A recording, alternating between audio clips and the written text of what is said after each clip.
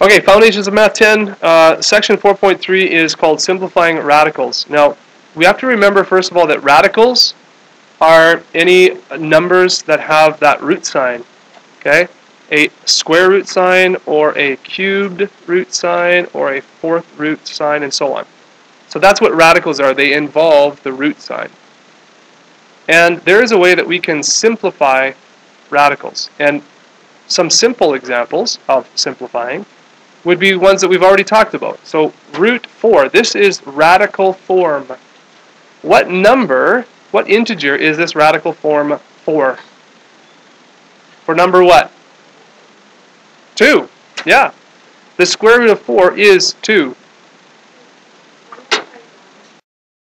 Now, we all know this. We all know this too, right? The square root of 25 simplifies to 5, right? Now, why is that? Well, the square root of 4 can be written as the square root of 2 times 2. Notice that this is a square root. We don't put the 2 there, but it's a 2 that would go there if we put a number there, right? And notice that I have two 2's here. This is a group of 2. So root 4 simplifies to plain old 2 because we have a group of 2 2's. And so this, basically, this grouping right here, you can pull the 2 out, and that's why this equals 2.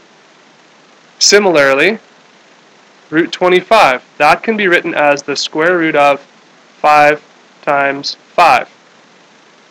Notice we have a group of 2. This is square root. So if we have a group of 2, that can be simplified to just plain old 5.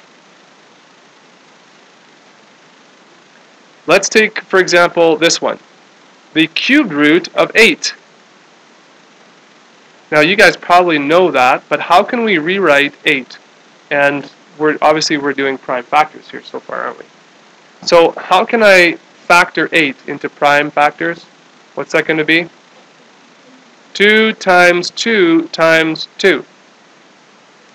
Notice we have a group of 3 identical factors. And if all of the factors are identical and it's a group of 3, then this is a perfect cube number. That's why this simplifies to 2. This is actually asking us what number multiplied by itself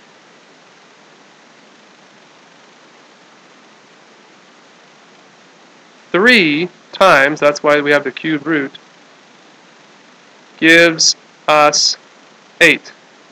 That's the question. And when we see that 2 is multiplied by itself 3 times, the answer to this question right here is 2. So this means what number multiplied by itself gives us 8? Square root, we're looking for groups of 2. Cubed roots, we're looking for groups of 3. What about fourth roots? Anyone want to venture a guess as to what we're actually looking for? Anybody want to guess? Groups of 4. Okay, wow, very good. So let's say I have the fourth root of 16. Alright, so if I factor 16, I get the fourth root of, this is 2 times 2 times 2 times 2. And so because we have a group of 4, this comes out as a 2. So this question is what number times itself 4 times gives us 16? The answer is 2. So that's with perfect squares, perfect cubes, and perfect fourths there. What about, now this is where it gets a little bit tough, okay? But what about if I have something like, what's the cube root of 16? And you're thinking to yourself, oh goodness, this is not a perfect cube, I don't know what to do. I guess we have to leave it. Well, actually, you don't leave it. You can simplify it down as much as possible. This isn't going to give you a nice round whole number answer, okay? It's going to be irrational. But how do we go about simplifying it? One of the ways, and this is the first way that I'm going to teach you this, is to prime factor the number.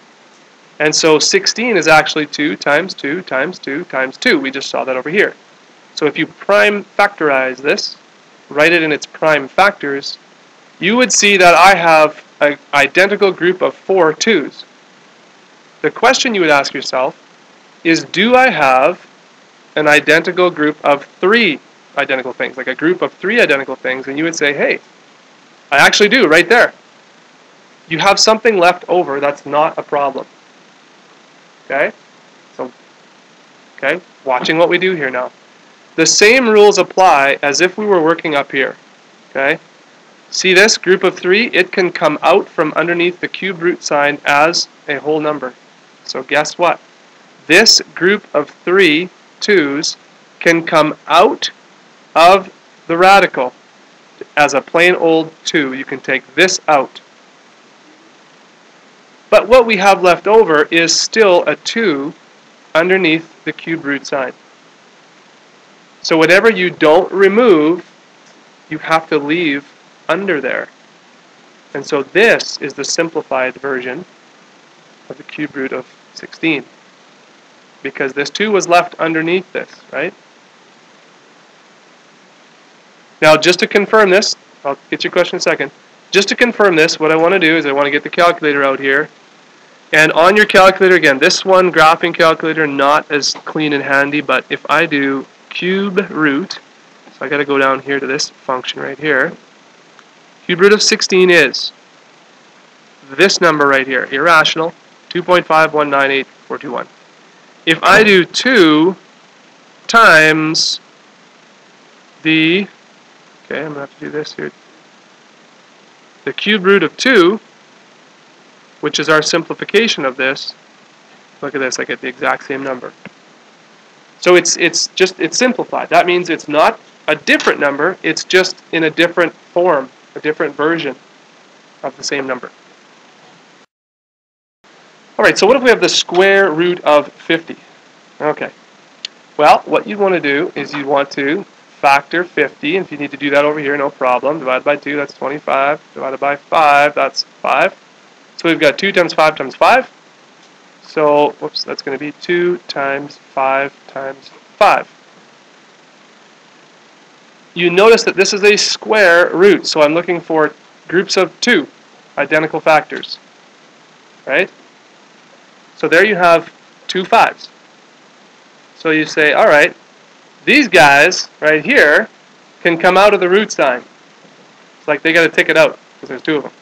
So this equals 5 and not 25. Don't bring the 25 out here. It's just the number that is repeated. So it's the 5. And then you have to leave this guy in here because he cannot be simplified anymore. So this becomes 5 times the square root of 2, which you would say this answer right here would be 5 root 2. That's how you would say that.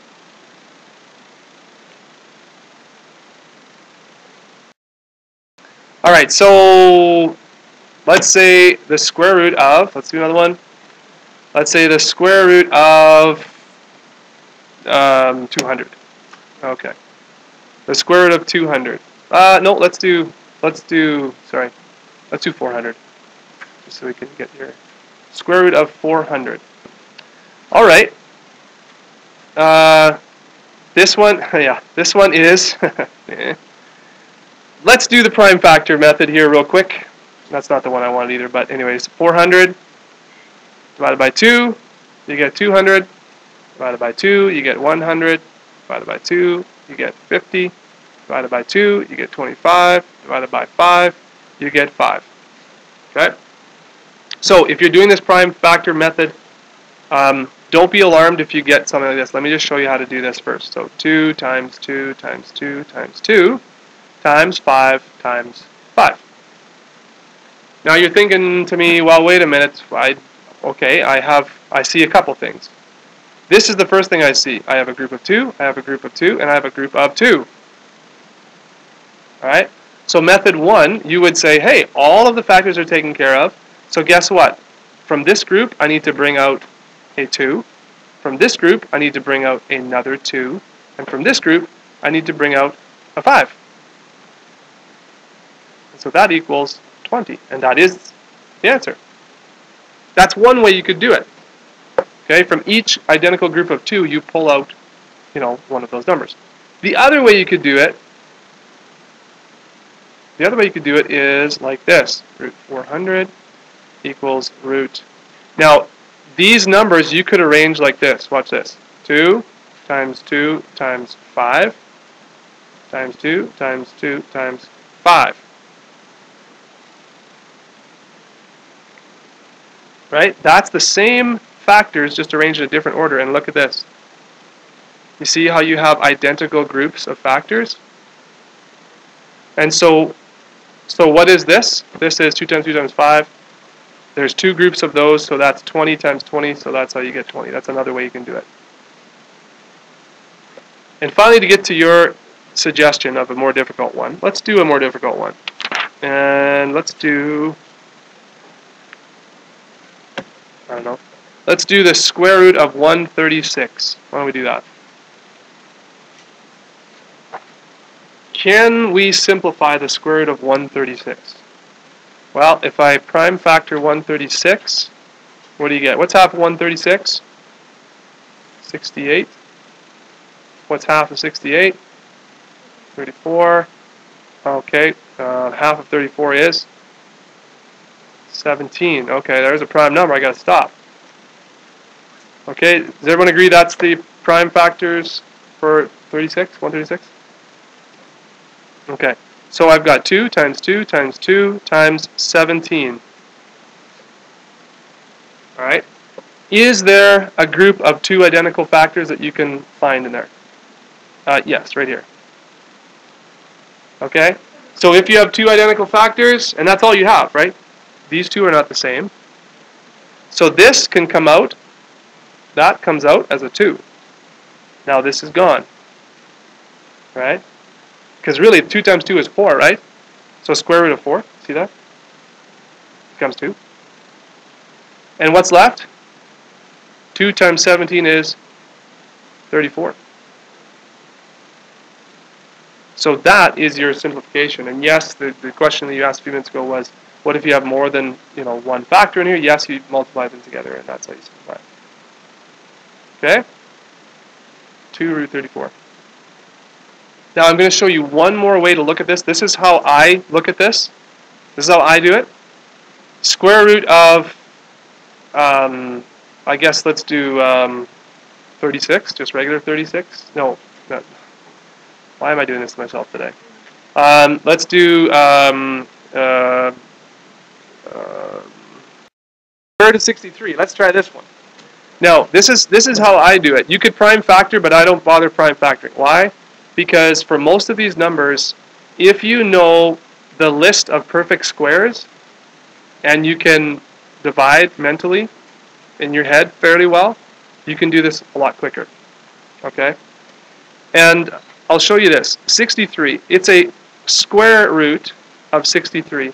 So my question to myself is, are there any factors of 63? Can I split up 63 and into factors where one of the factors is a perfect square? Because the perfect squares in here are what we're after. And you say to yourself, yeah, actually, 9 times 7. That's what 63 is. And 9 is one of those perfect squares. You see that? Now, 9 can be square rooted into an even number. So what you do is you say 9, the square root of 9 actually becomes 3. So this 9 can come out as a 3. Because the square root of 9 is 3. And then you leave the 7 in there, and there's your answer.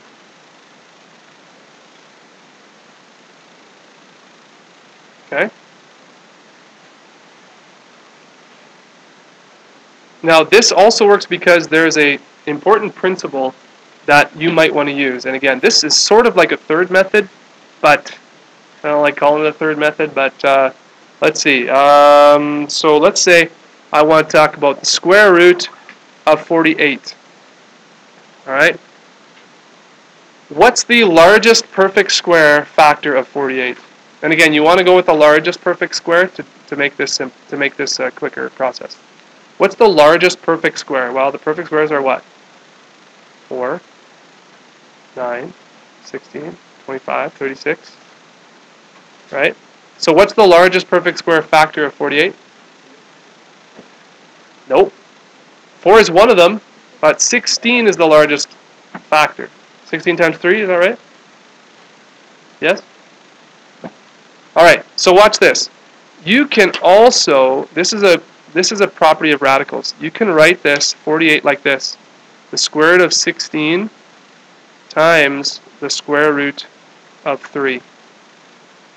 You can actually split it up like this into two separate radicals, each factor having their own little root sign. Now this one, a lot of students like this method because then they can see that, hey, I know what this simplifies to, right?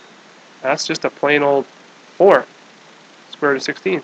And then what's left over? This doesn't simplify, so there's your answer. All right? So that's simplifying radicals, okay? That's simplifying radicals. I think I'm going to stop there for that lesson. You can we're going to focus on some questions that just deal with simplifying radicals. We'll have another part. So this is 4.3. This really was part 1. And yeah, we're going to talk. Probably tomorrow I'll get into the mixed radicals, okay? And mixed and entire radicals. But that's simplifying. So there's your part A, or part number 1 for 4.3. This is just questions dealing with simplifying radicals, square roots and cube roots. Okay, so get some practice doing that.